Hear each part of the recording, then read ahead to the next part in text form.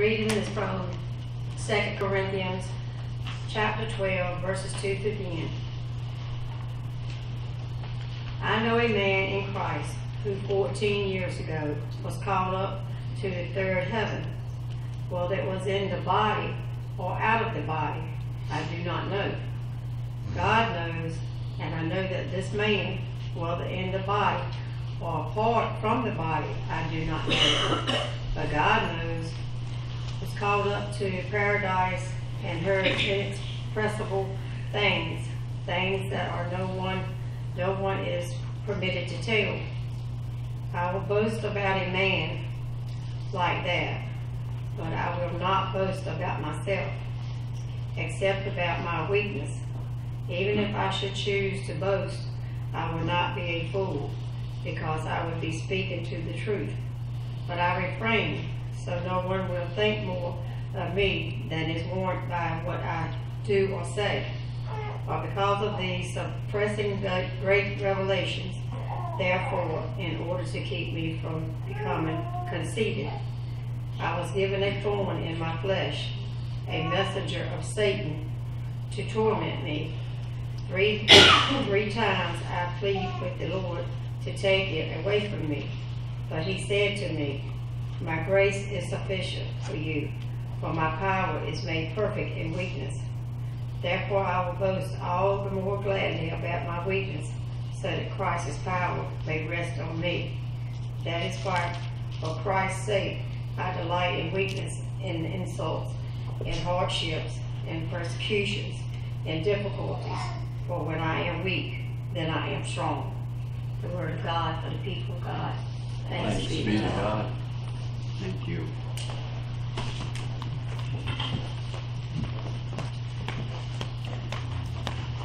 Let us pray.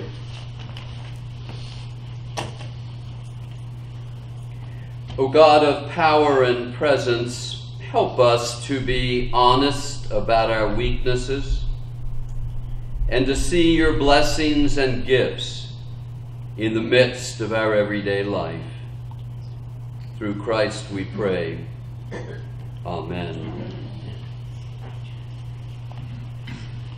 Well, we certainly live in a time and culture of self-promotion. Probably the greatest example is TV advertising. Someone's not going to put a product on the TV and say it's lousy. Obviously, positive promotion is the heart of advertising. And we know it's the heart of politics, isn't it? It's the heart of running for office. Politicians don't get up and tell you what's bad about themselves. They're only going to tell you what's good about themselves. You find out what's bad about them in the process of the campaign or after they're elected. But nobody goes out there running for an office to tell you that they lie a lot or cheat on their income taxes or anything else, because they know it's not going to get them elected. In fact, it's usually the negative stuff we tell about other people that helps to promote ourselves positively, doesn't it? I mean, that's the nature of campaigning for political office. You do all you can to expose negative things about your opponent and only lift up the positive things about yourself. Self-promotion, I mean, it's part of social media now. I mean, we don't put on Facebook stuff that's ugly about ourselves, do we? No, we want to paint the positive light about ourselves on social media. Facebook, things like that, are to promote the positive things about us. When I was in Durham this past week, there was a car in front of me, and the license plate said, #1 CPA. I mean, that makes you want to try to find out who they are. I mean, everybody wants the #1 CPA. Of course, there are probably 24 other CPAs driving around who see that license plate and say, well, I wish I would have gotten that one before they did. Because I'm the number one CPA. And it's only after you get them that you may learn that, well, maybe they're not the number one CPA. There's dangers in arrogance, aren't there? Obvious dangers in arrogance. There's dangers in thinking too highly of ourselves. I remember over the years that I was a United Methodist pastor in the North Carolina Conference. And every year at annual conference, they like to recognize people or churches that had done the best. You know, I'm sure you experienced that over your years of ministry, as all of us did. You know, this church had the largest gain of membership than any other church in the annual conference, and everybody, applause. This church had the highest number of baptisms. Everybody applause, But they never did anything like, this church lost the most members this past year.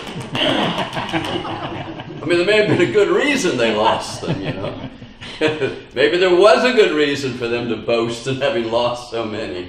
I don't know. Or this church had the most boring pastor. Everybody clapped. So we all know that you typically don't go around boasting in your weaknesses. Well, the Apostle Paul was known frequently as thinking highly of himself. I mean, there's places in Scripture where he says, imitate me. He's not saying imitate my lousy stuff or my bad stuff, imitate my good stuff. That I am a faithful disciple of Jesus Christ and live as I do in that way. But there are also many times where the Apostle Paul was very quick to point to his weaknesses. He talked about the time when he was a persecutor of Christians, horrible time in his life, which he needed to tell people about and lift up. There's several places in the same book of 2 Corinthians where he says, I am untrained in speech. And also in chapter 10 of 2 Corinthians, he says, my bodily presence, they say that my bodily presence is weak and my speech is deplorable. My speech is shabby. And so twice Paul is saying that he's a terrible orator. He's a terrible speaker. And he believed that he was, and he just couldn't communicate well. And yet, look how many churches he started and how many people he brought to the faith. And he came to realize that even though he was a terrible speaker, that God was using him still to communicate the gospel. He says in the same verse, my bodily presence is weak. And he says in our reading today that he has a thorn in the flesh. So he lifts up those weaknesses. And he says there are times when I simply need to acknowledge those weaknesses and I actually need to, quote, boast about my weaknesses as opposed to my strengths. Now, we do know from Christian tradition and from what Paul says that he had some kind of thorn in the flesh. We don't know what that thorn in the flesh was. Some say it was his speaking, that maybe he stuttered and couldn't communicate well. Some suggest that perhaps he had epilepsy. There's some indications that he was not a very attractive person.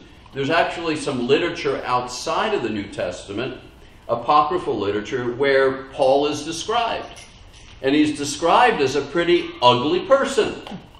He just wasn't attractive physically. And maybe he had some kind of physical ailment that caused him to look a bit decrepit. But there's some indicators that there's something going on with Paul in the flesh, physically, that was for him a weakness. So Paul lifts that up, he says in verse 7, that he has this thorn in the flesh to keep me from being too elated, to keep me from being too conceited. to keep me from being too arrogant. Because conceit and arrogance and ego get in the way of ministry. They get in the way of communicating the gospel. They get in the way of developing relationships that allow the gospel of Jesus Christ to grow. And so Paul is saying that perhaps this thorn in the flesh was given to me so that I would not hold myself in higher esteem than I ought to hold myself. That I ought not to regard myself in a way that is greater than I should regard myself. Now, when we think about that, ideally that's good. That we ought to be aware not just of our strengths as Christians, those gifts that God gives us that we may be good at and strong at doing, but also those things where we are weak and just not able to do what we would like to do or communicate the way we would like to communicate. But in this culture, the issue of self-esteem is a big one. Some people go to intense counseling over issues of self-esteem. I know I've had people come to me in the past over years of ministry just to say that I don't have a very high opinion of myself. I'm always beating myself up. I'm always seeing myself as less than other people. And so the issue of self-esteem is an important one, because while Paul says, I boast in my weaknesses, you might say, well, that guy has a pretty lousy self-esteem. That he just concentrates on his weaknesses and tends to ignore his strengths. I remember one person coming to me once in ministry as their pastor to say that they were just so depressed, so low in how they saw themselves, because their father was always putting them down. They could never do anything right. They could never do anything good. But the father was just always being very critical of who they were. And that developed in them a very negative self-esteem or how they viewed themselves. I think the point of what Paul is saying to us today is that we need in our Christian living to find that balance. The balance between recognizing what are our strengths as disciples of Jesus Christ. What are the gifts that God has given to you and to me that we can employ in our lives? It may be a listening ear. You may be a great listener for people, to hear people's problems and issues, and they know you're a listener. They know you're a good listener, that you're very intent and honest in your listening, and that in that listening you're compassionate toward them.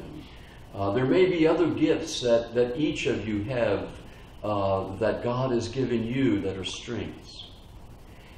But if there are weaknesses, then we should acknowledge those also, as Paul says. Not necessarily boasting in them, but the reason Paul emphasizes it is for the heart of this very reason. And Paul says that's because God says to us, my grace is sufficient for you. Where you may be weak somewhere in your life, that you're shy in giving testimony to Christ in the community, you may not be a good listener, you may not have the words you need to have to somebody who comes to you and needs a compassionate ear. You may acknowledge those weaknesses, says Paul. But what you also acknowledge is that God will give you the means where there is weakness. God's grace is sufficient where you do notice your weaknesses in faith. And so if at times you're not a good listener for somebody, then you pray to God, God, make me a good listener. What I'm not good at, you can help me to be good at.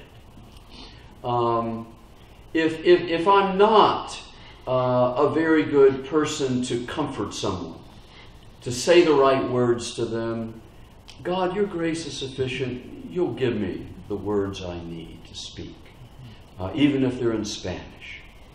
As long as you learn a little Spanish, God will give you the right words to speak.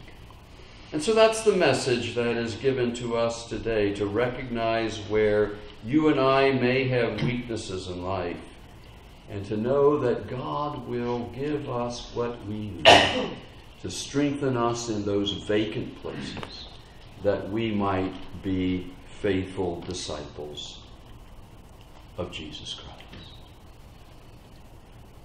Thanks be to God, whose grace is sufficient, that where we recognize any weaknesses in our life as Christians, God will give us what we need to fill that gap. Thanks be to God.